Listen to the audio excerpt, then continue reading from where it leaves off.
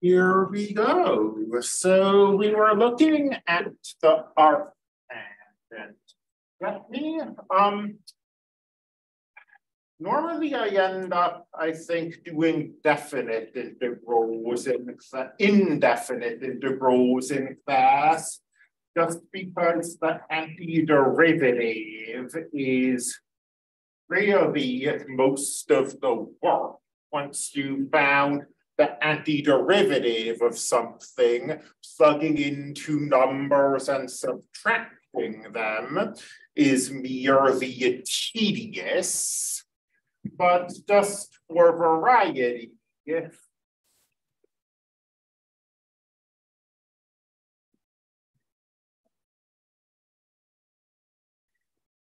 and because students asked for more challenging problems in course evals, let's go ahead and look at a arctangent problem that's also a definite integral. Now, having said that, and going back to what I said just a few minutes ago, the real issue here is the indefinite integral. Once we found this, plugging in 0, plugging in 1, subtracting them, I mean, it's tedious, but it's not mechanically challenging. I already mentioned arctangent, so it's not like a secret what method we'll be using for this integral. I want to use the fact that 1 divided by 1 plus x squared dx has a known antiderivative. So I'm looking at this and I'm thinking, this looks a lot like the arctangent. We're off by some constants. We have that 2 up there that we don't want. We have that 3 down there that we don't want. But this looks very much like an arctangent. And one of those things I mentioned is a trivial problem to resolve. This 2 can just pull out of the integral. So as far as having a 2 up there that we don't want, that's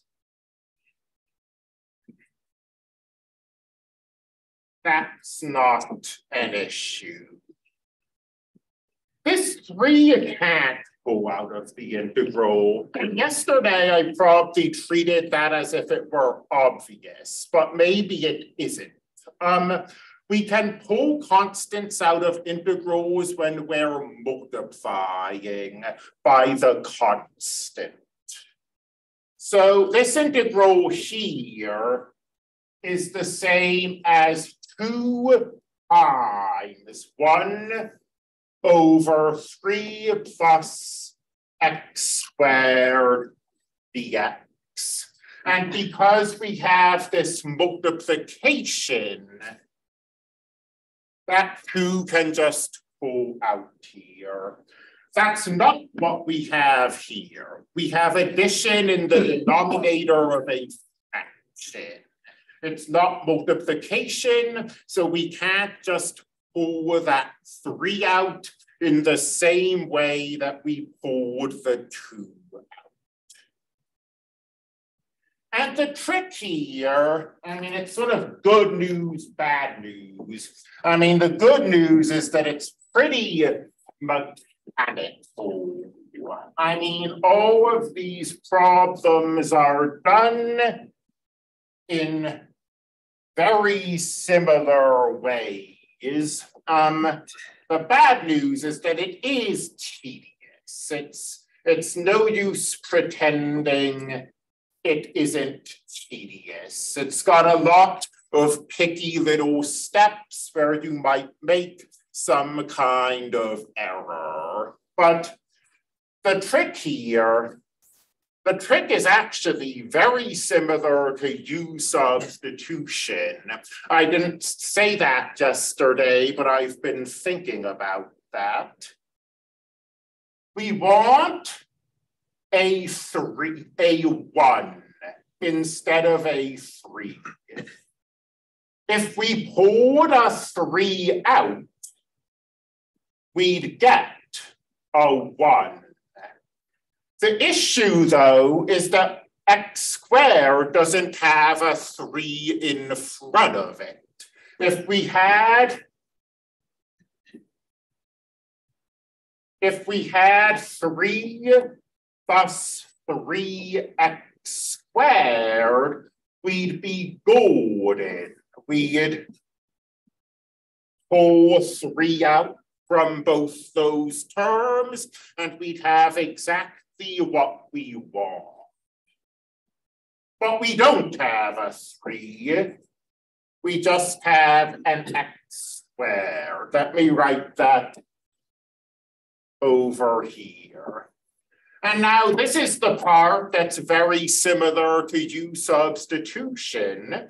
When we're doing U substitution, if we're missing a constant we want, we can just put that constant in.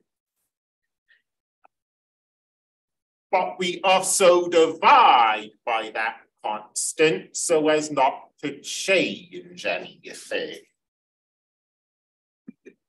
So we can pull a 3 out now.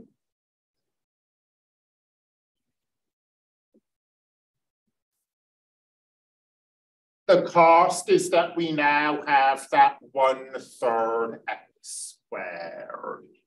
So if that step yesterday wasn't totally clear, maybe this is a little clearer.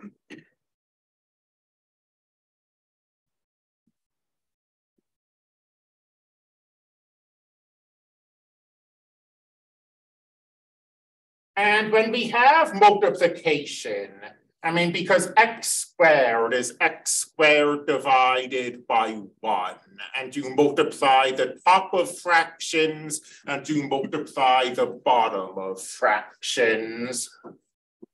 This is x squared divided by 3.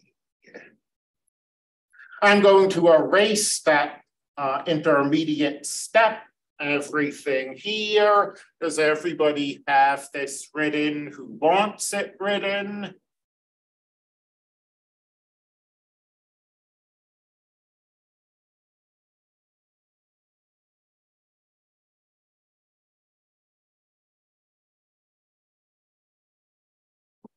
All righty.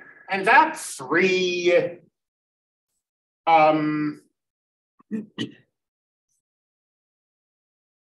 we don't want it, or maybe we will want it, I don't know, but ultimately, I mean, if we're going to use this formula though, we just want 1 plus our variable squared in the denominator. I think yesterday when we did this, I pulled the variable out and then we ended up wanting it after all, but I'm going to take that 3 and I'm going to pull it out. And the 2 things here, it's going into the denominator of that 2 because it's in the denominator over here. And again, the reason we can do this, here we had addition, we couldn't pull the 3 out. We've rewritten this as multiplication. So now we can pull the 3 out.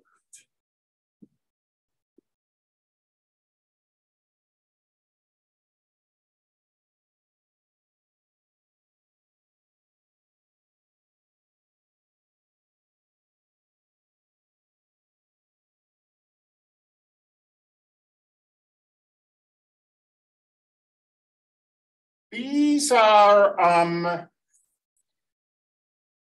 these are always going to be some kind of U substitution at the end, or always is a strong word, I guess, but usually these are going to be some kind of U substitution at the end. So, I mean, the point of U substitution, again, is if we can get this to look like 1 plus U squared du, then we can just always in scare quotes, but we can use the arctangent formula. So our goal that we would like to accomplish is to rewrite that, to pick some u so that x squared over 3 is u squared. And of course, there's also the issue, although this won't come up, we need our choice of u to be such that du shows up. But that's never going to be, well, again, never is a strong word, but with most of these problems, that won't be an issue. Let me give myself plenty of space to work with.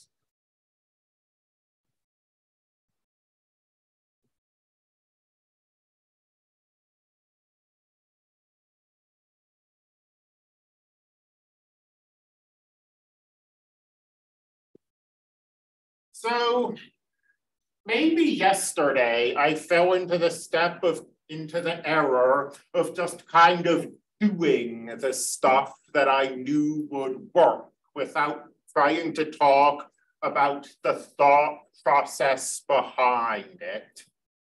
We want to have a square here, and we already have x squared. We know, I mean, we probably know this is the kind of thing we learn as children, and then maybe we never use it again, and therefore we forget it. But when we're young, we learn that having a power in the top and the power in the bottom of a fraction is the same as having that fraction to the power. So if instead of 3, we had 3 squared, I mean, we don't, but if instead of 3, we had 3 squared, we'd be golden. We could say, okay, this is x divided by 3 squared. The obvious problem with that, I mean, if wishes were horses, right? We don't have the square. We can't just wish it into existence. But we can say, okay, well, every positive number can be written as a square.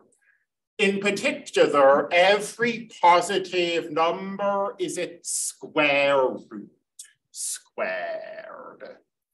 So this is x squared divided by a number squared.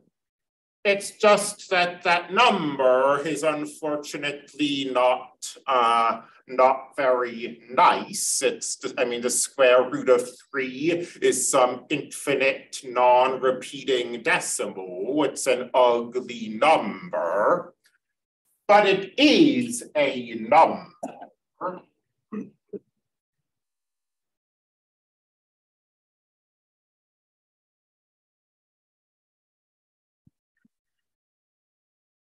And as such, we can write this fraction as a square. Maybe this goes without saying, but maybe it doesn't.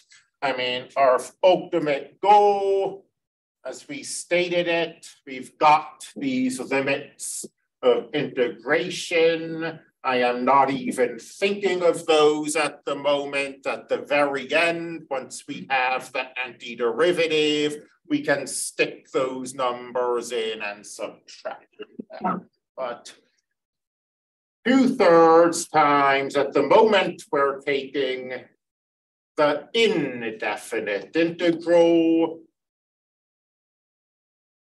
And this looks so close to being the arctangent. 1 divided by 1 plus something squared dx. And here is where this problem will turn into a U substitution problem. We're going to let U be x divided by the square root of 3. And we are going to turn this into 1 over 1 plus U squared via U substitution. Is everybody, I mean, we have these sort of long problems where I guess 4 frames in, but they're pretty dense frames. Before we sort of get to the nitty-gritty, you know, plugging numbers in and stuff, does anybody have any questions about the steps we've taken to go from here to here?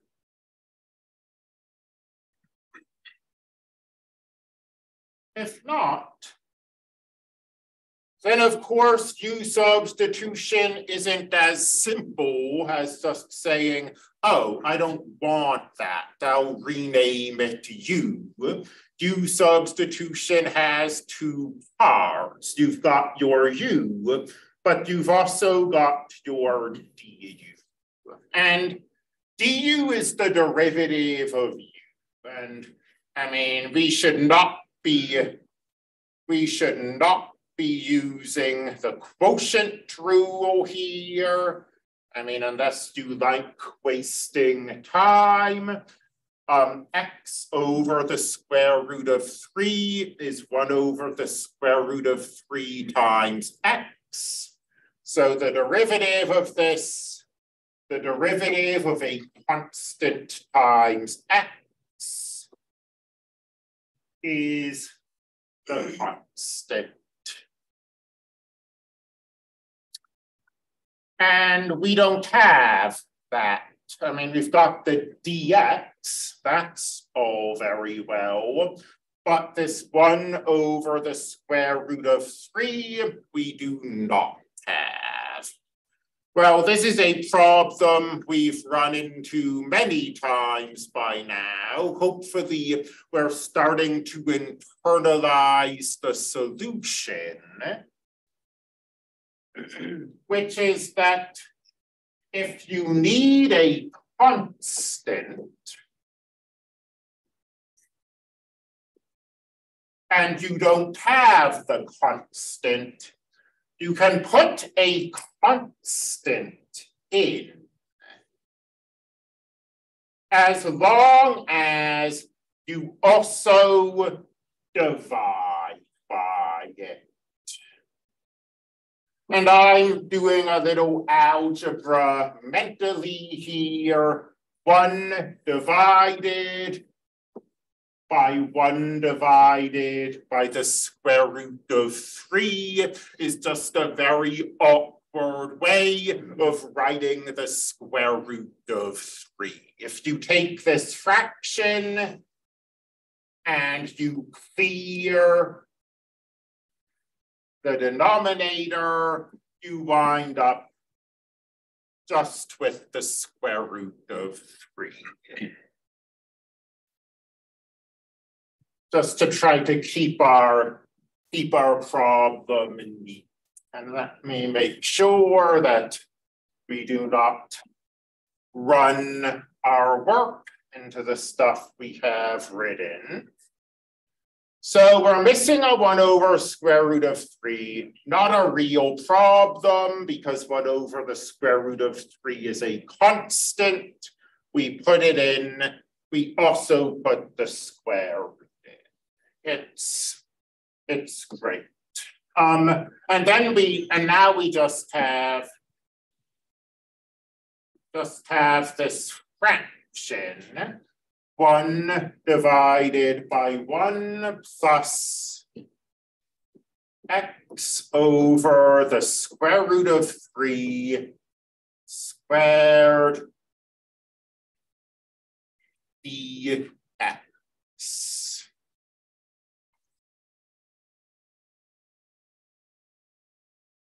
Oof, this isn't very nice looking, but actually we're very close to the end.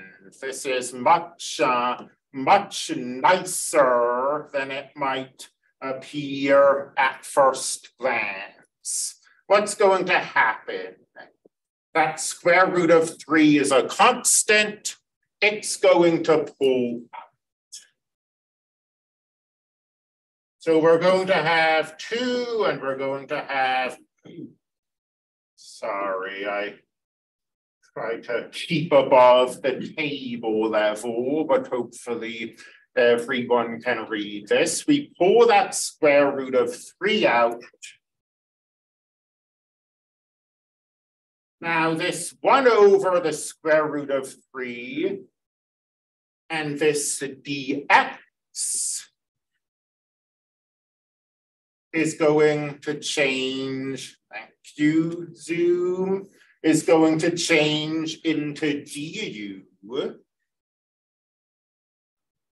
X over the square root of 3 is u.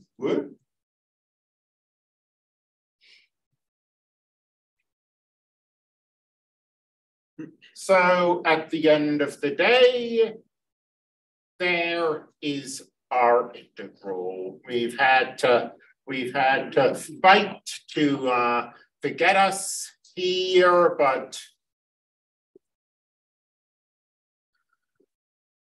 this is now an integral that we just know. And regrettably, I know that I try to keep memorization down because I know memorizing lists of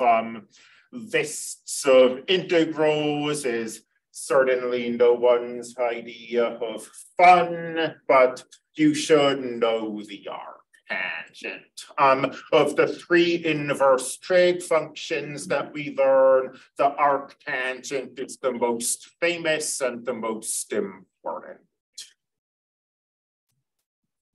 And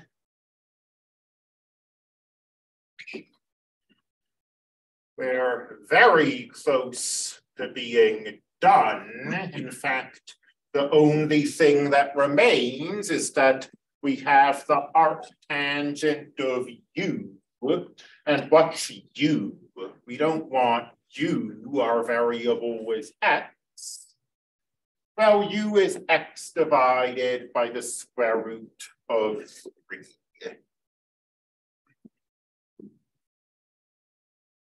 And remember what color we were using. I think maybe this one.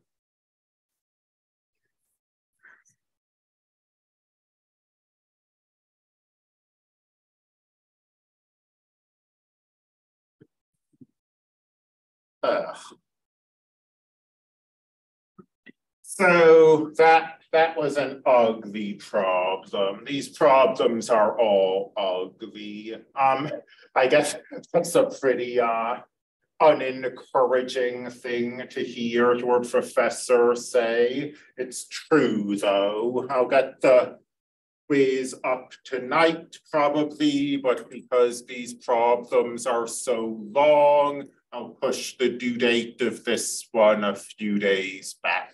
L'Hopital's rules up, it's due Sunday. But that's what I'm saying that as if we've finished this problem. We haven't finished this problem. This was a definite integral. So let's finish this problem. The integral was from 1 to 2. And we found this antiderivative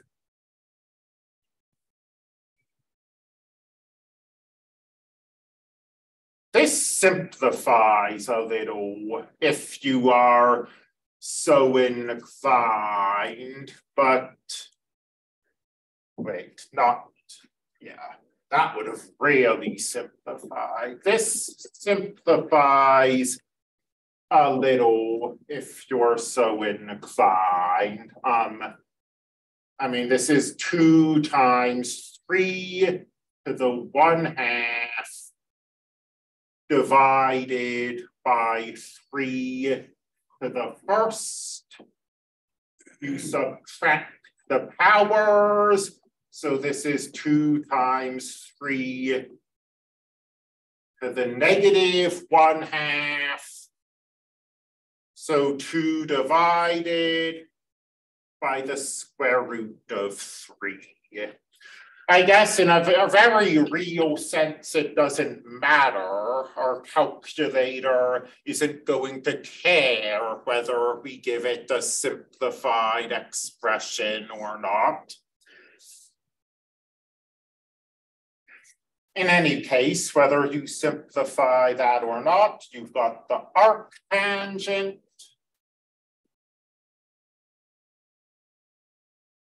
And then you've got x divided by the square root of 3. And because this is a definite integral, we don't need that constant of integration.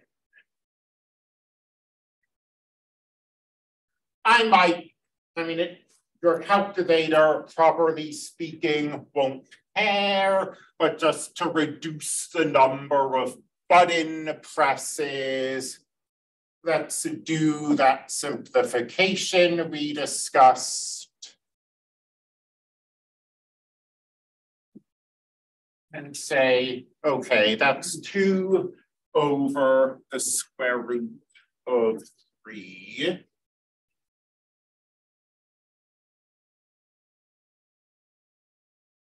So 2 divided by the square root of 3 times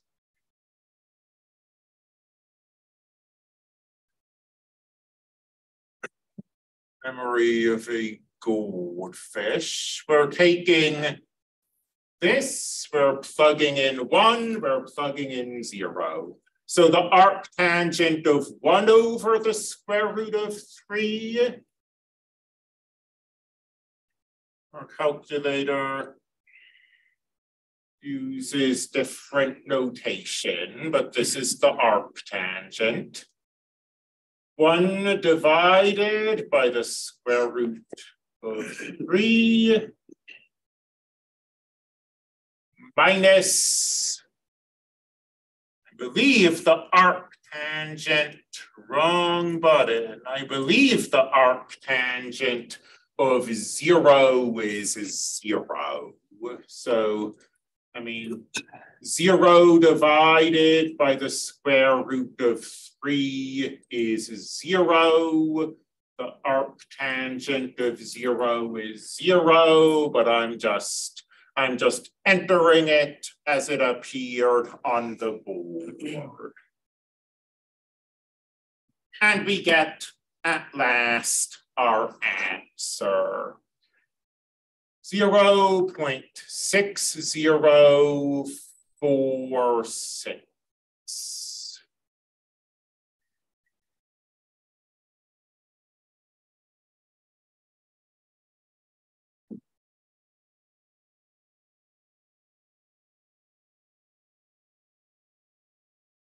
Again, your quiz, on the quiz, you're going to be seeing a lot of definite integrals just because typing that in as an answer is much easier than trying to learn LaTeX and typing this in as an answer. So that's 2 out of 3 of the inverse trig functions that I want to cover. And honestly, it's more like 2.5 out of 3. I don't want to dwell on the third one. So we might end up adjourning a little early today, but again, as far as seeing an application of this, I hope we can. It depends on how I want to be done with integrals before midterm break. So it all just depends on how much time we have before midterm break.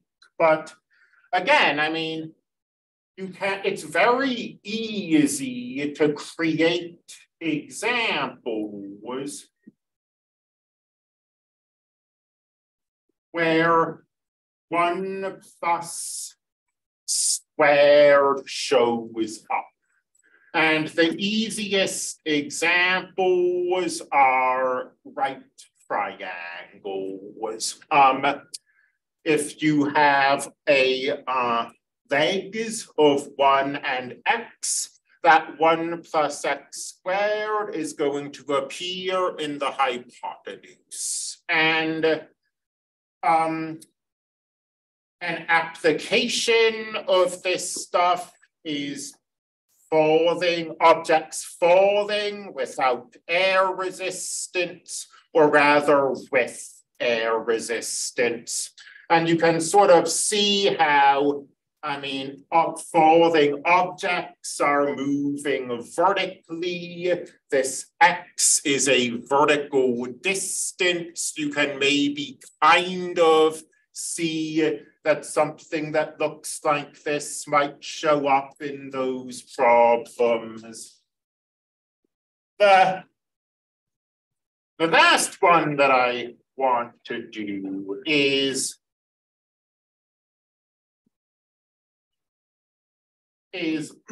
definitely the ugliest and also the hardest to work with. The derivative of the arcsecant is extremely strange looking because it has an absolute value in it. And no other derivative that we've seen has had an absolute value in it. That being said, in a lot of real world situations, your variable is positive. And the absolute value of a positive number is positive. So in a lot of real world situations, this absolute value isn't actually doing anything. And you can just delete it from the derivative. If x is greater than 0, the derivative of the arcsecant looks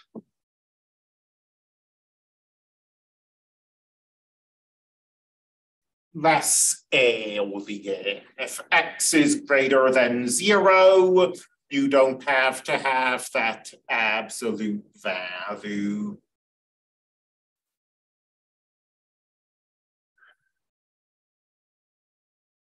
The arcsecant is hardest to work with.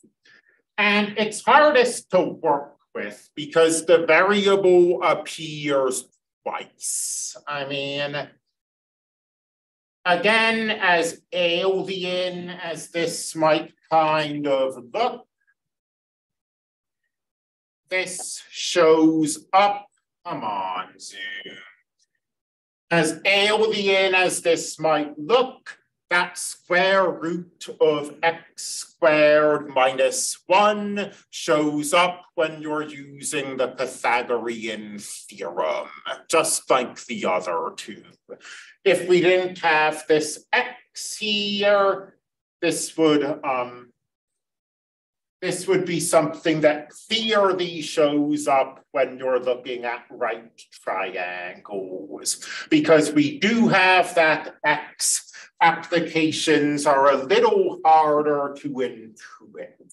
And in fact, we can be honest here. I've seen applications of the arctangent. I've seen applications of the arcsine. I've never actually seen an application of the arcsecant. I'm kind of taking the textbook at its word when the textbook says that this material is important. But then again, I mean, who knows? There's so much applications I've never seen, never taken an engineering course, never taken a high-level physics course. So, I mean, mostly I think I just want to state the definition of the arcsecant. All of these problems we're doing are basically the same. You pull something out, you do a U substitution. It's good to see this. It's also good. So one of the reasons calculus 2 can be more difficult than calculus 1 is that it's so sort of, all the techniques we learn are delicate. Like, let me just sort of throw 2 examples on the board. None of these examples are going to be long examples.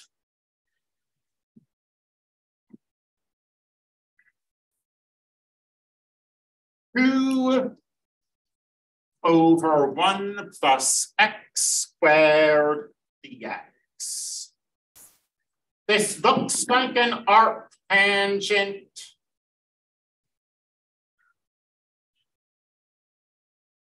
And it is an arctangent. That 2 is a constant, it pulls out. What's left?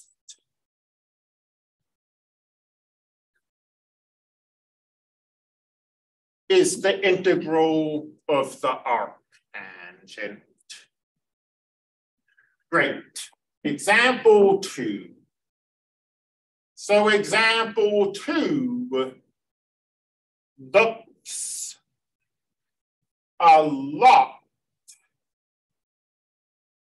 like example 1. But in fact, it's a totally different type of problem that's resolved in a totally different way. Example 2 is a U substitution problem. If you let U be 1 plus x squared, du is 2x dx.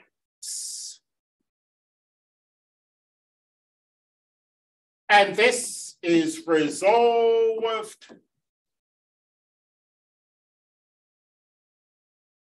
without the arctangent.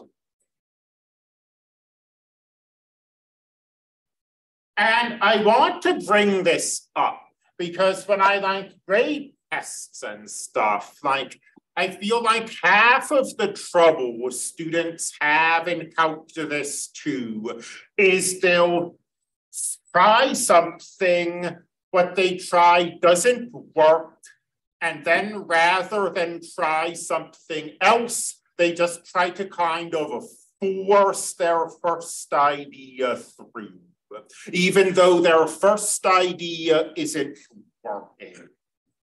Like a student will see this problem, their first idea will be a U substitution.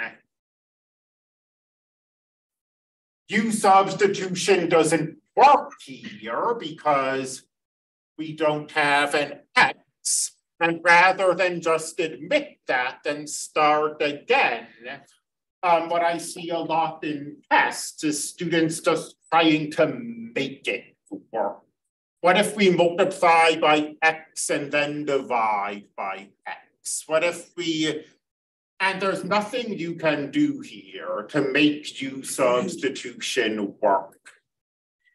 And in fairness to the students of the past, I mean, I think that might be as much time pressure as anything else. I didn't used to give a lot of take-home tests. If you have 5 minutes to do a problem, the first thing that you do doesn't work. Now you have 2 minutes to do the problem. It's difficult to just admit that nothing you've done has been helpful, start over and try again. But you really need to be able to do that in a calculus class. And I think one of the advantages of giving take-home tests is to hopefully enable students to do stuff like that, to try something, see that it's not working, and then try something else. And that little lecture has brought us fairly close to the end, well, to 8:50, which I usually treat as the end of the class. So we'll call this here. This section's done. I mean, there are all sorts of little sneaky little examples we could do. I don't have much patience for sneaky examples. I think show the important stuff and be content with that.